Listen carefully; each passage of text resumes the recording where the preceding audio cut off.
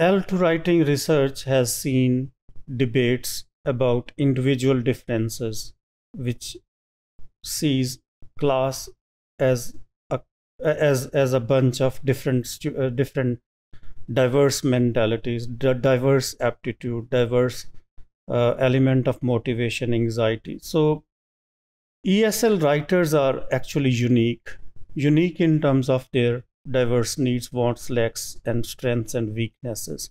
So we as language teachers need to understand this phenomena that writers are unique. They have their different wants, their different lacks, wants, strengths, and weaknesses. So we need to understand that L2 writing is strategically, rhetorically, and linguistically different from that of first language. And this may become even more difficult when students write advanced writing at university levels, when they are involved in academic writing texts. So these conventions, traditions, and rules of second language are not easily passable to the students. And there is a lot of research going on, and we have seen Dornier's perspective on individual differences. ID stands for individual differences.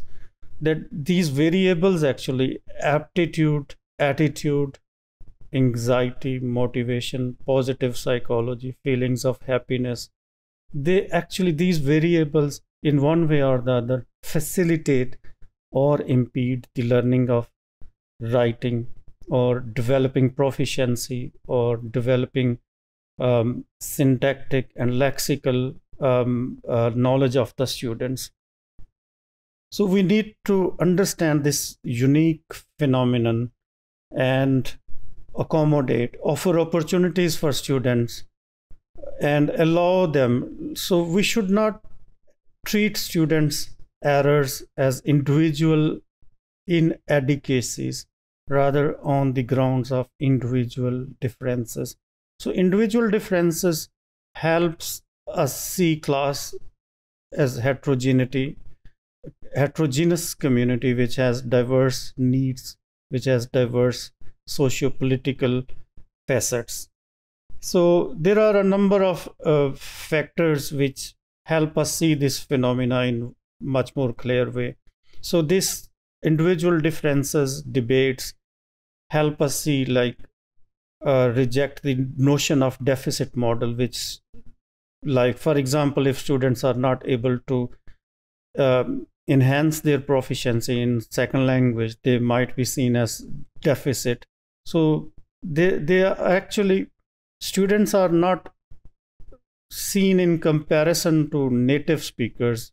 And unfortunately, you might have observed yourself, and you might strongly agree with me, that most of the tests which are designed to measure students' proficiency, improvement, development are written by the native speakers and used for the native speakers.